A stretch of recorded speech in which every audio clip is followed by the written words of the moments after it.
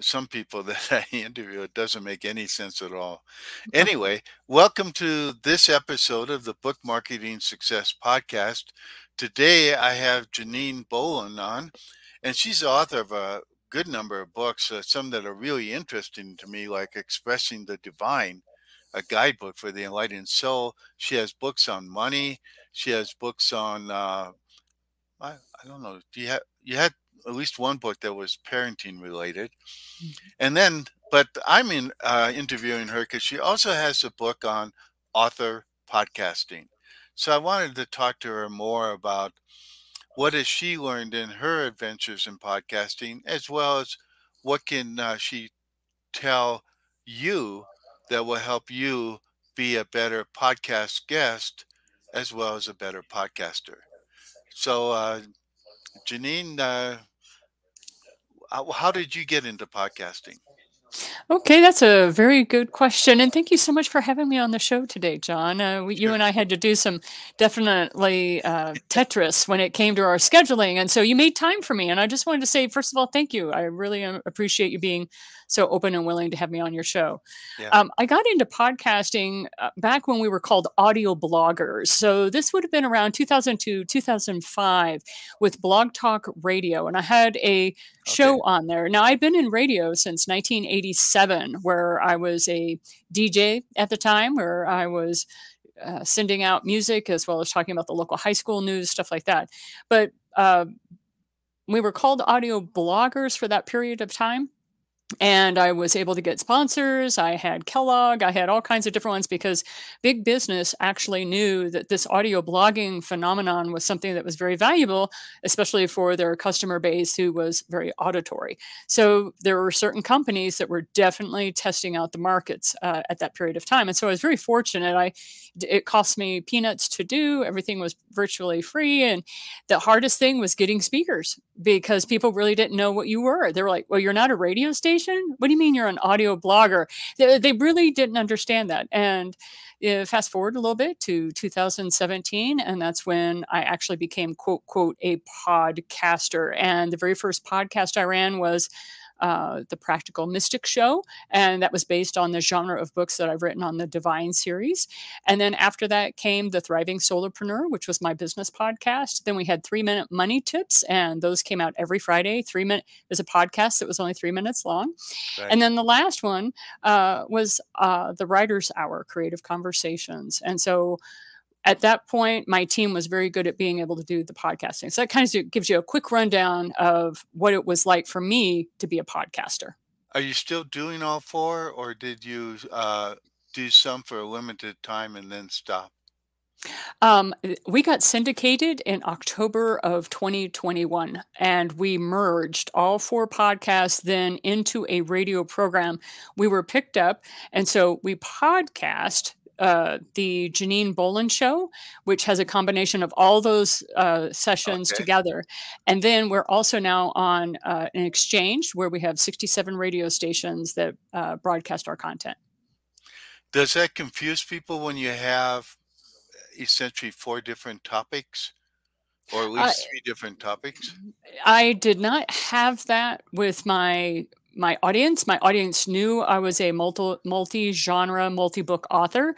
Many of them had followed me from the beginning of 2005, and so when they found me on podcasts, they were just like, "Oh my gosh, Janine, we can't believe it! This is great!"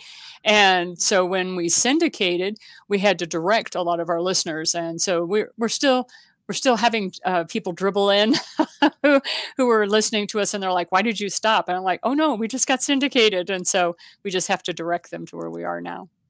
Are you syndicated live then, or is this basically a podcasting It's yeah, syndication?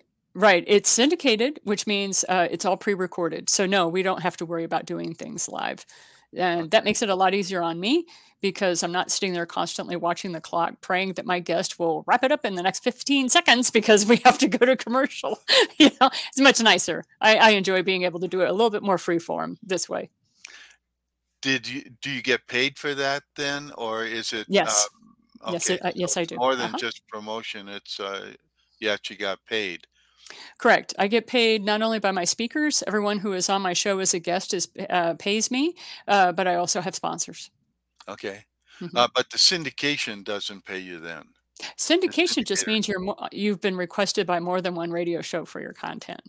Okay. I didn't know if they if you had an actual syndicator that was helping you get on more radio stations or not. Actually, yes, we do, but we're still negotiating the contract. Okay. Yeah. So you sort of come back all the way Full around to being circle. a radio show again. Yes, I've definitely come full circle, and I'm having déjà vu moments. Yes, most definitely. But it's also a podcast because you're still syndicating on Apple Podcasts, Google Podcasts, things like that. Correct. We're on 47 internet-based platforms. Yeah. And that, you know, that's one of the things I really like about podcasting is the power of syndication in all those different outlets that Mhm. allow you to, to feature you. And there you are. And all you have to do is create the show, put it up on your podcast platform, whatever it is, and boom, it's syndicated out to 47 in your case. Right, right. And that's really the magic of it. And then, of course, if you want to, like in this case, I will be syndicating to a bunch of video and social media platforms over and above the audio podcasting syndication. Mhm. And that's one of the nice things I like about, being able to record the video and then you can syndicate it out because a lot of these podcast platforms don't really yet support video podcasts. Some do, but not all of them. Right. So, what would you suggest? Let's start with. I think for many authors, it's probably best to start off being a guest rather than starting your own podcast, so you get a feel for what podcasting is like. And would you agree with that, or do you think they should start by podcasting and then becoming a guest? I highly recommend that authors get very good at being a podcast guest. It's kind of like when you want to go into business for yourself. And really, if you are an author, start considering yourself a business owner. You are an authorpreneur, and that is something that has started catching on in the last few years. And I'm really happy to start hearing that word more and more because as soon as you start seeing that you are a business, the better off you're going to be. And just like any good business owner, when you want to learn how to run your own business, you need to be a really good employee first. Some people will say, right? Some of the greatest entrepreneurs, Wendy's, McDonald's, they were working at these fast food joints in the 80s and 90s. And that's what really got them going on. I will treat my employees better. I will, it's where we've had so many wonderful things happen. And I happen to live in Boulder County of Colorado. And so Celestial Seasonings is a company that started with that whole green initiative and low carbon footprint. And their tea bags don't have strings and little tabbies on them. They were always trying to keep things really pared down to bare essentials, and it took off, and they ended up selling the company several years ago. And it's just one of those things that it's wonderful to see organic, green, low carbon footprint sorts of corporations. And that all came out of people that said, I have an idea, I want to run my own business, but I'm going to go learn what it's like to automate or systemize things. And then I will see how can I pare it down to something that I, as a solopreneur, as a single person business, can use. And one of those things is knowing how to speak not only about your topic, but then how to promote your business, how to promote your mindset. And that is what this world needs. We need people that are articulate, that have a vocabulary, and that are willing to share the knowledge that's between their ears. And that's entrepreneurs. You guys are awesome. That is exactly what we need. So if you've written a book, please share what you know. The world needs what you have. And podcasting is great because a lot of the people that are listening to podcasts, they're busy doing other things, but you can always see them in the garden, right? They got their headphones on or they got their earbuds in and they're sitting there listening. And all of a sudden you'll just see them stop because you have said something that has inspired them. And so it's very important that you share what you know. Yeah, I think that's why I've been encouraging. I think, you know, 15 years ago, blogging was a thing. And I think in today's world, it makes a lot more sense. With blogging, you wrote a blog post, and where did it show up? On your blog, and then maybe on your social media if you shared the blog post. But that's about it. It didn't go any further. Whereas with podcasting, boom, Apple is promoting you, Google is promoting you, Facebook is promoting you. All kinds of people are syndicating your content and bringing it out to more and more people. And I think that that's really the power of podcasting, and why I really encourage people to start to do podcasting. And I think the best way for a lot of authors, because they tend to be not as entrepreneurial as you think they should be, uh, they, but by starting as a guest, you get a feel for it. So you get a feel for, okay, this is what podcasting is like. I can do that. And then it makes more sense. And then they get more comfortable to the idea that, okay, maybe I should start up my own podcast. Because when you're a podcast guest, you are syndicated. Um, by that person's channel, but it's a one-time, hit in a sense. Whereas when you're podcasting, say weekly, then your podcast every week gets syndicated to all the different platforms that you're on, all the different apps, all the different directories, and so on, that make, I think, podcasts more powerful, definitely more powerful than blogging. Now, I talked quite a long there. Sorry, you're my guest. I should let you talk, but I'm really enthusiastic about podcasting. Could you tell us a little bit about your author podcasting book? Well, there's a few points in the book that I think will be helpful, especially if you have an author that's just been published. And say you've had your book published for about 6 months and you're feeling a little down. You're feeling a little down because you didn't quite get the launch that you wanted, or maybe there were mitigating factors. Maybe something happened in your family life. I mean, you hear these stories all the time from Right, authors that will right, spend all this time, effort, money, energy into a launch and it just goes kaput.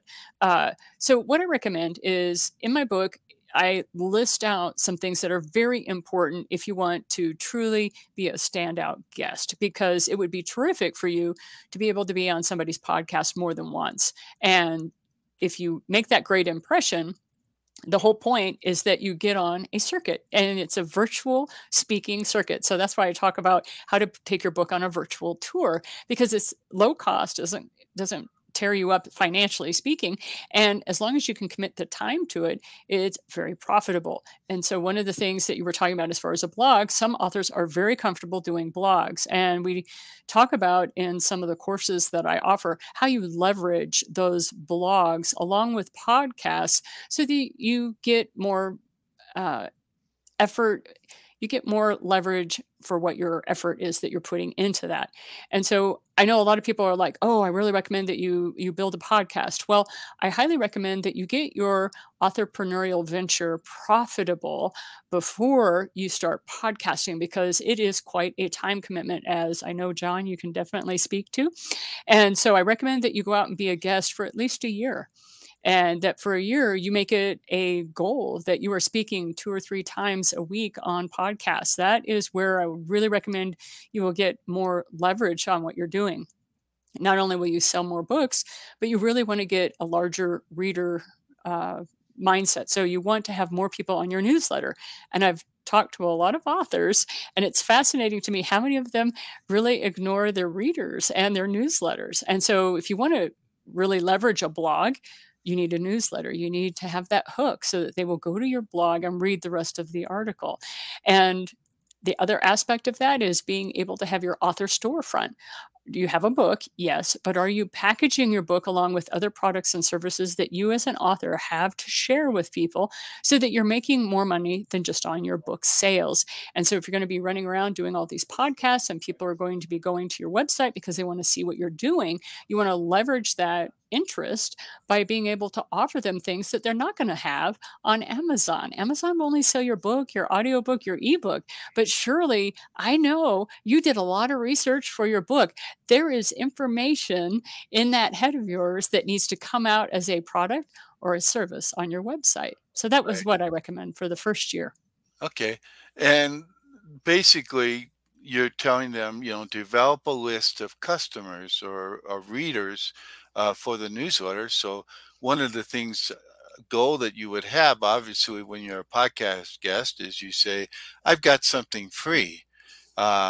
If you sign up for my newsletter, you'll get this free thing. I know you have something called the, oh, I didn't write it down here, the media checklist, the podcast Yeah, the media kit checklist is what media I kit. offer. Yeah, yeah, that's right. I offer that for free. And then if people are willing to pay a little bit more, they can get author podcasting for free. I just ask you to pay the shipping. Yeah. So you Yeah, have so a whole bunch of ways people can integrate with you. Uh-huh. right, and so Yeah. you basically have a double whammy, and chances are that most people listening here would want both things. Hmm. Yes. They'd want the checklist, and then they'd want to buy the book because the two together are really the power. I presume your checklist promotes the book. Right. Well, and the checklist is really just a PDF document so that literally they can check it off. Because I had some people say, "Well, Janine, I'm not going to buy your book," and I went, well, "Do you want just the checklist?" Yeah. They felt confident enough in their marketing strategy they didn't need that, and so I don't want you to get a book you don't need. Right? I don't want that for any of my people. However, one of the things that they may not understand is that in the book, it's not just about the media kit, which for the listeners out there, as an author, you may have been encouraged to make a speaker one sheet or something like that. But if you're going to be a standout guest to podcasters, you need a media kit. And a speaker one sheet is not enough, and a book profile is not enough because a media kit needs to have multiple different types of headshots of you, both professional and improvisational, like maybe doing a hobby that you have or something.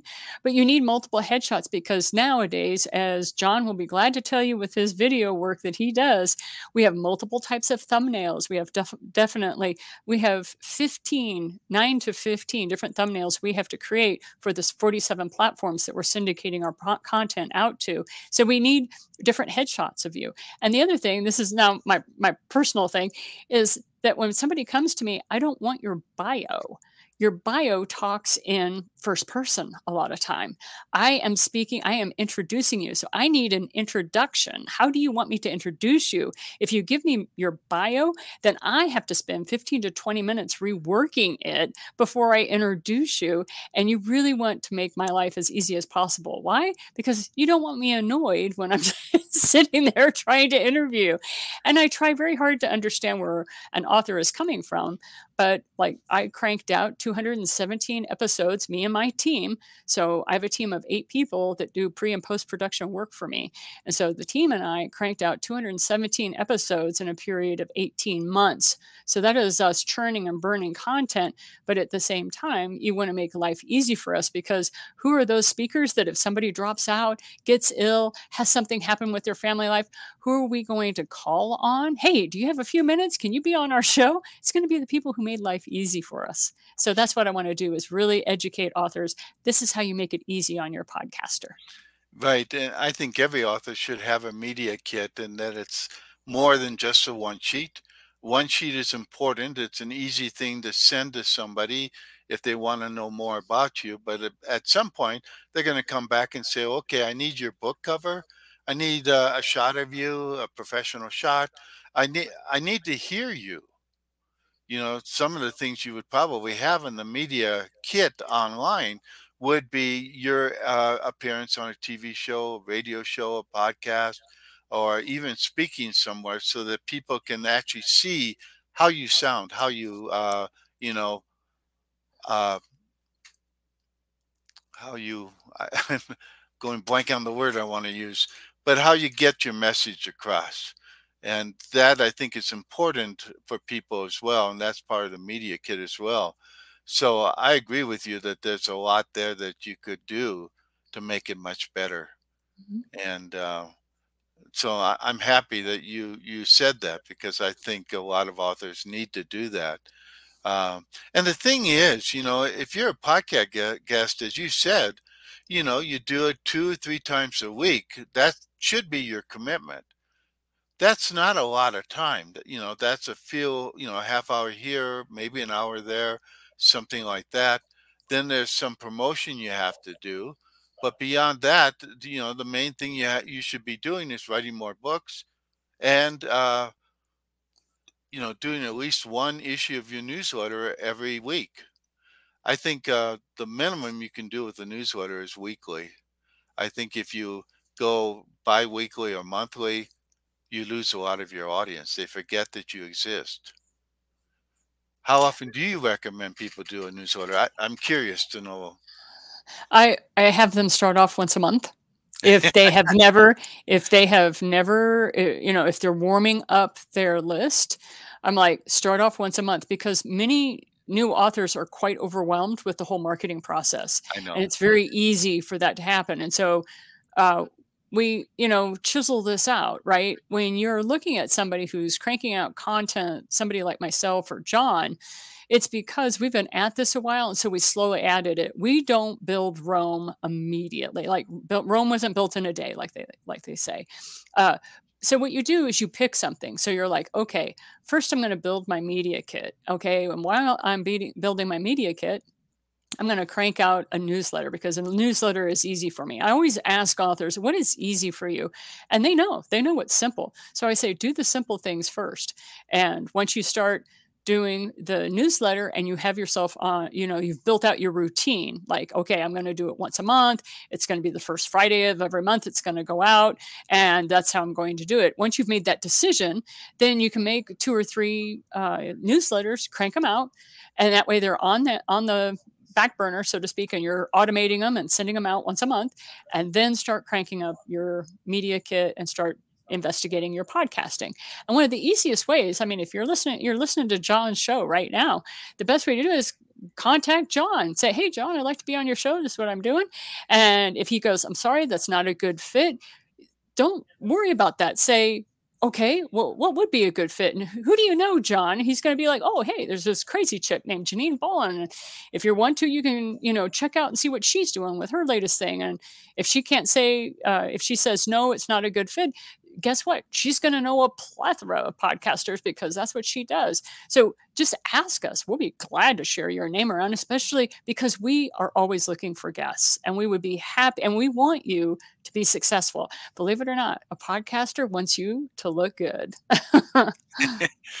Well, that makes them look good, and it helps their Mhm. show become more and more popular. Um, and the thing is that for me, I'm looking for stories. I'm not wanting somebody just talking about their book, because that's not relevant to my audience. My audience wants to know, what clever thing did you do to market your book? Mhm. What's been working for you? And that, if somebody comes to me with even just one story about something that worked for them, I'll have them on a podcast. It might be a short podcast, it might be longer, and I'll feature their book. Their cover will be there. I will link to it, et cetera, et cetera. I'll link to their website. These are things that a good podcaster does on their own. That's part of doing a good podcast, is providing people with access to the guests that you have. But I have to have a marketing story in some way, because without that, I can't. My audience isn't going to listen. They're not going to listen to how to save money. Buying a used car or something like that. Well, they might, a portion of my audience would like that, but the rest of them, they're going to go, well, that's not relevant. Why is John spinning off in that direction? Now, Janine, you have that radio show where you are sort of spinning off in a number of different directions. Uh, how does that work for you? Well, How do you keep any kind of focus or something? I don't know. I don't know if it's because I am a single mother and I had 4 children and I homeschooled them, that I'm used to taking what seem to be very disparate topics, and I can usually weave a story into them. So with the Janine Bolon show, we took those 4 podcasts and we brought them together, right? And so what we had was the 3-minute money tip, thriving solopreneur, the writer's hour, and the practical mystics. And so when they said, we're going to call this the Janine Bolon show so people can at least follow you and they know who you are. They said, so what's going to be your tagline? I'm like, okay, well, it's a show about how to save your money, how to save your time, how to save your knowledge, and how to save your sanity. And so that's what we did. We just pulled it all together: money, time, sanity, and your knowledge. How you save those four things, right? And that kind of pulled together all four of those podcasts. So it was actually quite easy. And then each guest that comes on, I'll say, hey, do you have a money tip that helps you save money? And do you have some little trick that you use that helps you save time? And it's amazing. People are more than willing to share what they know. They just need to know what questions you're going to ask them. And so it's delightful right Okay. now. I'm actually enjoying it quite a bit. Yeah, and that's the one challenge that there is integrating it in a way. But this your show allows you to basically interview anybody, Yes. Uh-huh. whatever author and what they're Hmm. writing about. I mean, I could see you even interviewing a novelist, um, but the Oh, yeah. novelist would have to they'd have to fit into your show somehow. You'd have to, I don't know, do you talk to your guests beforehand? Or do you just go Yeah. blind interview with the list of questions you've sent them? Actually, it can go either way because, like I said, I have a team, and so my content coordinator Tasha will frequently do a lot of the pre-interviews with folks, and or she'll say, "Is there anything special?" Or we even have on our Calendly link when you sign up to be on our show, we even give you an opportunity to kind of ask your own questions about, what kind of show is this going to be. But yes, I've had novelists. They're some of my favorite. I love nonfiction and I love fictional authors equally, and so for my fictional authors, it's a lot of fun to talk to them about the research they did for their book. I mean, there is so much that they learned that they cannot put in their book. And that Right. usually ends up, I recommend that that's how they monetize the products and services they can offer is by offering research and some of the documentary, if you will, of how they wrote their book, especially novelists that have to do things like I enjoy murder mysteries, and what's amazing is one of my authors went down to the police academy in Denver, Colorado, and they actually have a convention once a year where they teach writers what police procedure is, what correct detective procedure is so that they write it well in their books. And I just thought, wow, that is incredible. It Yeah, was really cool. I watch TV shows and I see, whoa, they wouldn't really do that, or something like that. I was just speaking to somebody that was talking about how you. Oh, I can't remember now. It was something with a police procedure on TV that's completely wrong, you know. But it makes good TV, I guess. But they would never do it that way. They'd never get away with it. So that it's interesting. I gotta find out about that convention or conference or whatever they offer, because that sounds like something every novelist should want to attend at least once, even if you don't write detective fiction, because every once in a while you still have a mystery in your romance or in your science fiction novel or whatever, where learning about proper procedure would probably be very useful. I think that's Yes. neat that the Denver Police Department does that. Yeah, and they're not the only police department, but pretty much any of your big cities. So, reach out to whatever city is largest in your area and call their police department and ask them if they have a conference for, writers, the writer Yeah. conferences and that kind of thing. Now, you may get a deadpan stare or whatever, but, that's where Google is very helpful. Go on to Google and look it up, writers conferences for murder mystery authors or something like that. And they'll eventually, you'll find the You'll Denver find Police something. Department and their work. But it was they took them out to the body farm and all those things that you see in the CSI shows and the like. And she was like, I wonder if you can get PTSD from watching all this stuff because it was a very unique experience for her. And so Yeah. she came on our show and she just educated us on that. I Oh, cool. absolutely loved it. It was a lot of fun. Yeah. Yeah, that sounds great. And it's interesting that, you know, often tell novelists that they need to, they'd say, well, what would I podcast about? What would I blog about? What would I share in a newsletter? And I say, share your research. You all had to do a certain amount of research to write your book, uh, unless it's a really bad book. I think it's tough to write a novel without doing a certain amount of research, certainly in genres like fantasy and science fiction.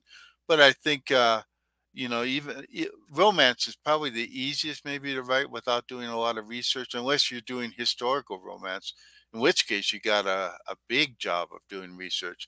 But sharing that research and things like that would be something that to me is a natural for a podcast or a blog or a newsletter.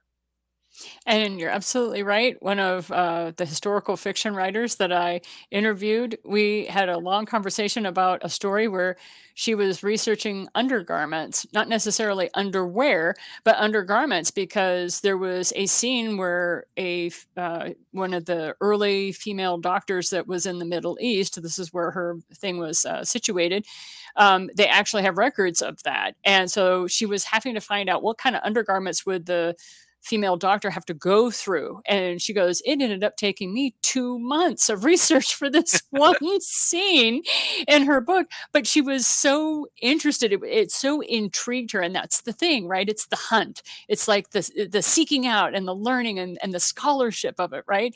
And so she was writing all kinds of other aspects of the book. But this one scene was definitely the Achilles heel for her. She couldn't, there were certain areas that, and when she finally found out about it, she goes, so I probably wrote that scene a little too long, but my readers loved it because of the authenticity and the accuracy of it. And they were like, wow, that was a really intense scene that you wrote. And she goes, well, yeah, after 60 days of research on it, It better be. it better be very engaging. It wasn't going to be one of those one-off. So those are those are the stories, as I like to say, those are the stories behind the stories. And that's one And of the they're the things summits. that make your podcast interesting to your Yes, listeners, most definitely. regardless of whether or not they're an author or Hmm. not. They're going to be interested in that. Hmm. Yeah. Exactly so. Yeah. And that's part of being prepared as an author. If you go on as a podcast guest, to share stories, to share, what went into making your book is a very powerful way Mm. to get people involved in your book and get them to want to read it. One of the things with nonfiction authors that's was a real big problem at one point when I was back in the days when you were promoting them to go on TV or radio, is that they kept saying, "Well, in my book," they'll say the answer to that is in my book. You know, that's not what people want to hear when they're listening to a radio show, a TV show, or a podcast. They want to know, well, what the heck is in your book? Tell me that. Because then I'll be interested in finding out all the other good stuff in your book. Hmm. But if you just sort of say, well, that's in my book, you're not going to sell very many books.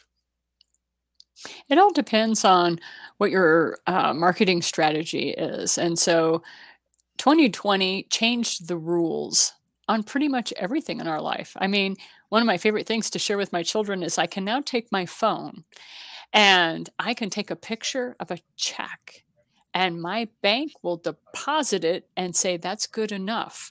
Never in my lifetime did I ever think my bank would say a picture of a check was as good as the physical check itself. I mean, come on, John, work with me here, right? And so that's one of my favorite, like, oh my gosh. And so with 2020, basically any excuse that you have in your head, I always ask my authors, was that an experience you had before 2020? And if the answer is yes, then I say you got to throw it out because it's a whole new ball game now. Media has changed. Every institution in our world has had to adjust and change. So a lot of the excuses you have in your head for why you can't do something or why you shouldn't do something no longer applies. So just keep a tab on that negative voice that likes to keep you in the dark on certain things and realize that a lot of the excuses in your head are phantoms and you can chuck those in file 13, as we like to say. Eh, that's really good advice. It really does. It has changed. In fact, it's one of the reasons podcast got a new life is that people were consuming content in different ways. For one thing, a lot of TV shows shut down. A lot of movies had to shut down for 6 months, 9 months, a year. And so there wasn't any new content coming on over the TV shows and movies, very limited. And but podcasts were blooming. They were really sharing content that people really wanted to hear, and so people got used again to listening to podcasts. In fact, I wrote uh, an an article in my newsletter where I talked about QR codes. Well, QR codes were really strong about 15 years ago, and then they disappeared completely. You don't didn't see them anywhere, and but now you see them in magazines all the time. And part of that is because restaurants shared their menus as a QR code. You had to snap the QR code, and then you could see the menu. And because people couldn't walk into the restaurant to look at the menu ahead of time, sometimes things like that. So there are restaurants now that don't have paper menus. They say, well, just click the QR code on the table, and you'll see the full menu. And so QR codes are back in style. But that was all, I think, generated by the pandemic that drove people into having to work from a distance in some ways. And that's something, thank you for, you didn't know this, but I'll pay you $20 later. Was that the book I'm working on book number 12. And the book I'm working on is the 99 Author Project. And what we're doing is we're interviewing over 99 authors, and we're asking them the advice that you ask here on your show, which is, what worked in your marketing, what didn't work in your marketing, what advice would you give to an up and coming author, things like that. We're asking authors what worked well, and by all means, tell us those horror stories, right? And so we're interviewing all of them, taking the transcripts, rewriting them in story format, and at the end of each each guest will have their own chapter. At the end of the chapter, you'll have a QR code that you can click on, and then you can actually listen to the podcast from the interview that we work out there. And that just gives the author a little bit more leverage. And then after the podcast, we always have all the, like you said, podcasters, we want to promote you. We want you to be able to get some leverage from what you're doing. And people can then click on, the social media links if they want to follow that particular author. And so that book will be coming out next year. We're very Oh, excited great. about that project. Yeah. Well, So any I'll of your have to people interview you a second time. but any of your people who want to be a part of that project, they are more than welcome to join us. We would love to have them on that project. Yep. Is there a way to contact for that? Yes, the easiest way to get a hold of me is through LinkedIn, and you can go to Janine Bolon, and then a member of my team will see that. And if you say, I'd like to join Janine's 99 Author Project, and if you do that on LinkedIn, they will be happy to help you. If you're not available for LinkedIn, you can always visit my website, authorpodcasting.com, and you can sign up that way as well. Okay, great. Yeah. And I'll provide links to all these things, including your LinkedIn profile on the Thank you. podcast page. Yeah. So I'll have to find it. Or It's you'll in my send it media to me. kit. Okay. It's in my media kit. And that's that's really the power, I think, of podcasting. It's not just the audio part, but the links that go with it in the description of it. And a lot of the syndicates share the entire listing of your podcast, all the words that you wrote, the links that you shared, and so on. They're shared also in a lot of the different podcast syndicates. Not all of them, but quite a few of them. So that's an extra bonus, is all that SEO value of the links coming back to you. Yeah. It's quite helpful for everyone, and everybody wins. And that's what I like. The reader wins because if they want to follow an author, they can. The author wins because they're getting more readers. And then as a podcaster, I win because I get the SEO value from it. So I love being able to have situations and projects where everybody wins. And it's really, being a podcast guest, you get a lot of link backs to your website, to different places that, most author, I look at most author websites and I go, okay, nobody's visiting the site. It's pretty clear.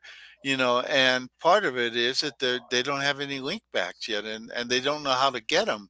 But being a podcast guest is one way to get at least one link back to something of value on of what you have to offer, whether it's your Amazon author page, book page, or a book page or author page on your actual website.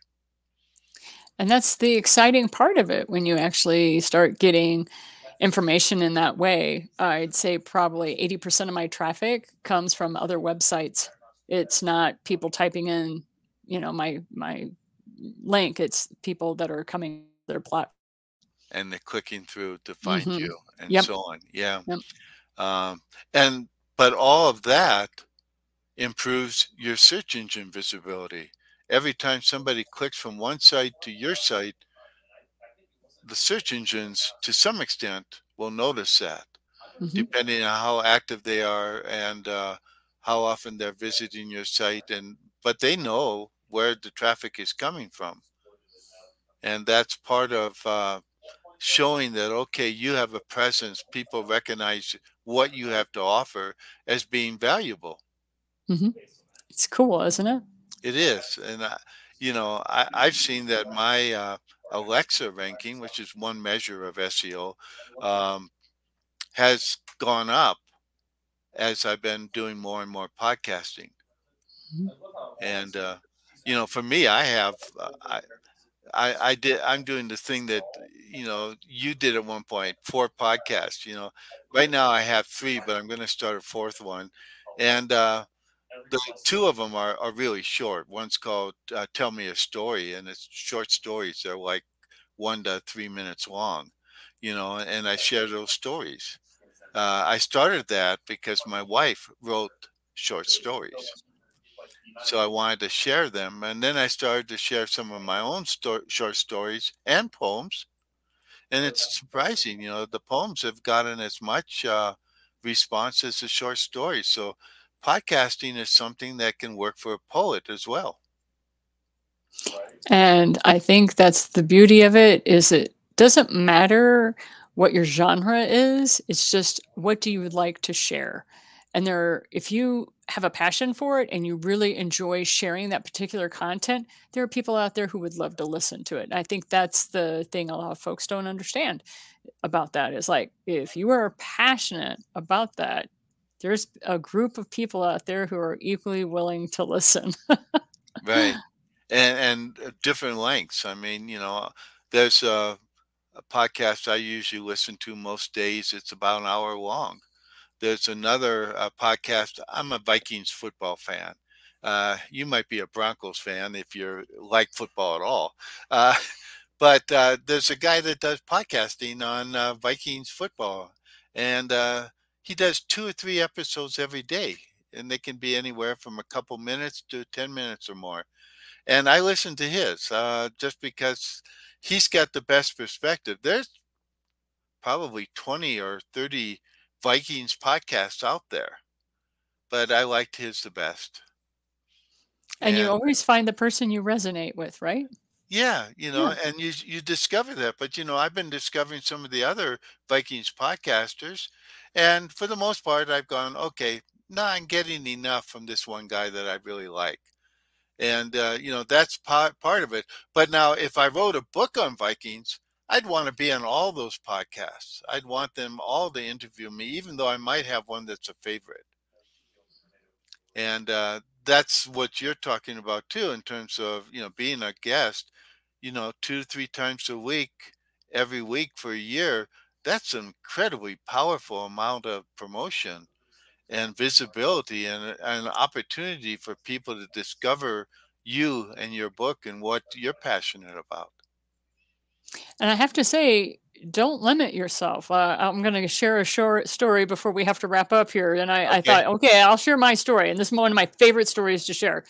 So when I first started out on the podcasting gig and all that, I happened to see on Facebook somebody said, "Hey, looking for a podcast guest, blah blah blah." And I didn't look. I didn't really. I was really busy at that point, and I didn't really look at who it was. But I was like, "Yes, I'll be glad to be on your show. And he's like, we're seeking somebody that can help with business. So I thought, oh, the Thriving Solopreneur book, that'd be great for that. And so I get on and I realize I'm talking to the National Pool Cleaners Association. And they had their own podcast. And it was right during the lockdown. So it was like March of 2020. And I was like, oh my gosh, all right, this will work for them too. And then the questions, we really didn't talk about the book that much. They had very specific questions of what can we do to help our pool cleaners? Because if you don't, and I learned more about pools because I personally don't own one. I learned more about pools and pool maintenance, and they were freaking out because the government, they were trying to tell the government, look, we need to make sure we, maintain these things. Otherwise, thousands of dollars worth of pool maintenance that isn't being done will cause the homeowner thousands of dollars in repair fees and stuff like that. So anyhow, so they were talking about what do you recommend and how do they stay in touch with their clients and how do they, and they went on and they told me all about all the different procedures they were using to stay away from their clients and everything. It was amazing. And so, so basically I did a lot of talking about telephone etiquette. Because pool cleaners not really known for their social skills. I mean, there's a reason why these men and women love to clean pools, right? And so it was a lot of fun to talk to them about, if your person is over the age of 45, you need to call them. If they're under the age of 45, you need to text them. That there's that gap there between the two. So that was a wonderful story. I never thought I'd be on the National Pool Cleaners Association podcast.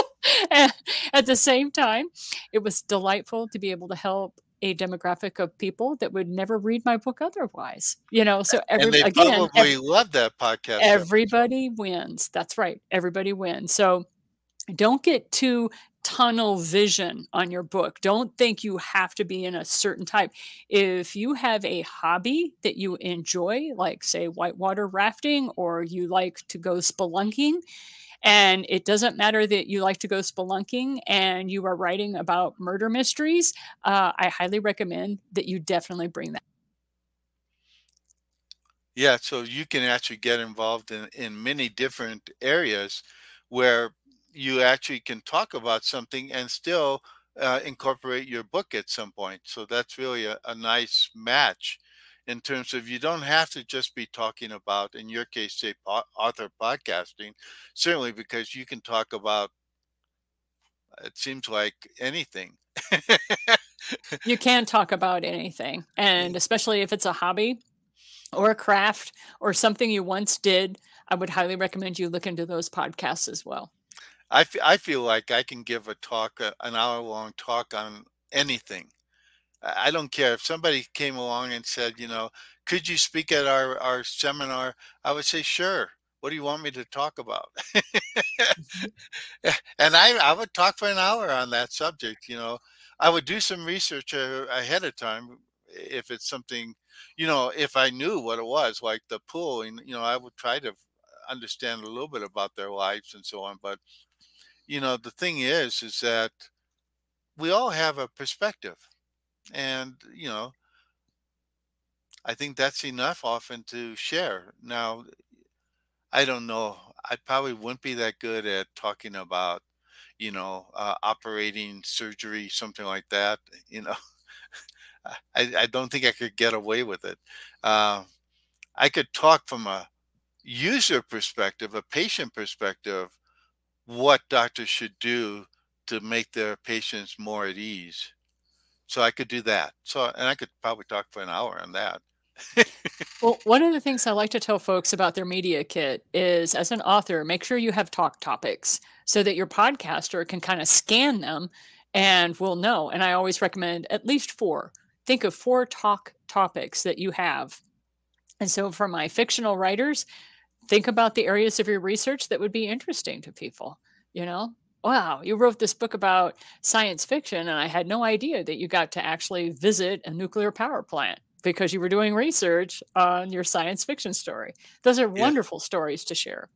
And I always tell authors when they write a bio for the back cover of their book, I say, put at least one thing about you as a person not you as a writer, you as an expert or something like that, but something about you as a person. Because I think that that makes a difference for people. Hmm. Hmm. And, I mean, there was, when I first wrote 1001 Ways to Market Your Books, um, it was called 101 Ways back then. That was like 30 years ago. Um, I wrote my bio, and I was being bored by my bio. So I threw in something like John Kremer's, at that point, I hadn't been married yet, has never been married, but is highly eligible. And I don't know, I might have said something else clever. But basically, I was amazed at how many people, 5 minutes after buying my book, would come back and ask, did the ad work?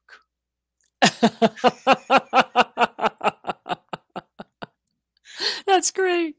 And it really, it's something like that. But if you are getting bored by your own biography, there's a concern there. You got to put in a personal touch, something that makes difference. So nowadays I talk about my dogs and that I have and things like that, because I would guess that somewhere around 70 to 80% of Americans are dog lovers.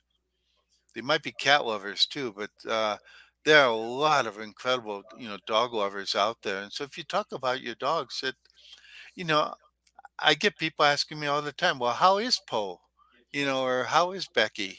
Those are my two dogs right now. And I'll tell them, well, Poe's a little bit rambunctious. He's actually sitting in my office right now with me. Uh, my wife goes for a walk, and he would run away from her. So he comes into my office while my wife is walking. But you'll be amazed how people may connect with you, and that's part of what you would think about. And I think that in a good one sheet or even in a media kit, you should talk a little bit about who you are as a human being. Janine, you have that very, I mean, given the wide variety of things you write on, and expressing the divine, and I think what you have 3 books in that series on the divine, Correct. Yes. Hmm. and to me, I'd probably do a whole interview with you on that, and maybe I'll figure out where to do that sometime. It would be an honor. In that one, we talk about where I was struck by lightning. So Oh, that's one of wow! the, yeah. So that's the hook for that particular episode. Did you have an afterlife experience then? I was 8 years old, and I didn't have my Oh, afterlife experience at that moment. oh, good. That came later. Okay, and you were one of the 1 in a million that got struck by lightning. Yes, I was. Yeah. Or one in, what is it? Do you know the statistics on that? No, I do not. No, I Okay, do not. Yeah. I don't either. I don't want to know, uh, in a sense. So, any last minute word of wisdom that you want to share with my listeners? I think the biggest thing is get very comfortable being interviewed. And so, if necessary, grab a friend, get on Zoom, and run a mock interview and let your friend just interview you, because people have listened to enough content, YouTube channels, booktubers, all those kind of things. There's been enough people running around. They've listened to content. They know how to treat you as a guest, and that will give you practice on answering questions. Now, in my book on the Media Kit, I have you list off 7 to 10 questions that you can give to your podcaster ahead of time. And one of the things I recommend is have a question, like John said, that talks to you about you as a person. And so one of the questions that showed up on one of my people was she was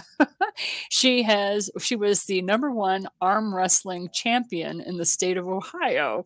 And I Oh, was like, what? Let's tell me more about it. What is this all about? And then she launched into this amazing story that she had. So these are things that for a podcaster, it's like, yes, I want to talk about your book. Yes, I want to talk about why you wrote the book or the message that you have. But I also want to bring that human element in and let us get to know you. Let us peek behind the curtain. And who is that man behind the curtain? Who is that woman behind the curtain?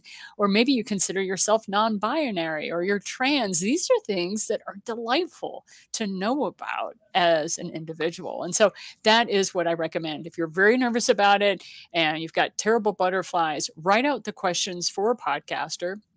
And then in your media kit, also have the answers.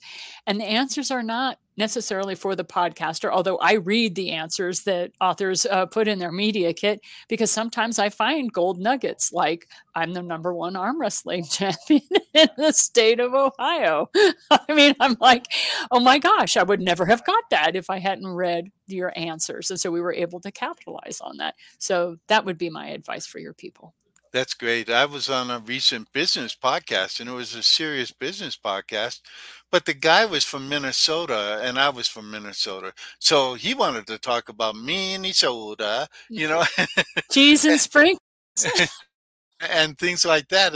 And so, it humanized me, but at the same time we did talk about the business topics, but we had a little fun on the side about Minnesota, and think that makes it more interesting, especially when you're listening to a podcast, that it's not just, some sort of boring thing, that there's stories being told, that there's things being shared that make it feel more exciting and more interesting. I agree. Lots of fun, isn't it? Yes. So thank you, Janine. I really enjoyed this interview. Uh, so I will share this out. It will probably go out tomorrow. And both in audio and video format. So I think I encourage people to really seek out Janine and find out more about what she does, and to check out her author podcasting book, which is free with just shipping. And also her checklist, which is also free. I think that's downloadable, right? That's Yes, it is. It's all yeah. part of the same package. So if you're interested in the book, and yeah, thanks for paying the shipping on that. And that's nice. So, I encourage people to seek her out, authorpodcasting.com. And thank you again, Janine. This has been wonderful. And I appreciate you doing Tetris with your schedule to have me on today. It's been a delight. Thank you, John. Okay.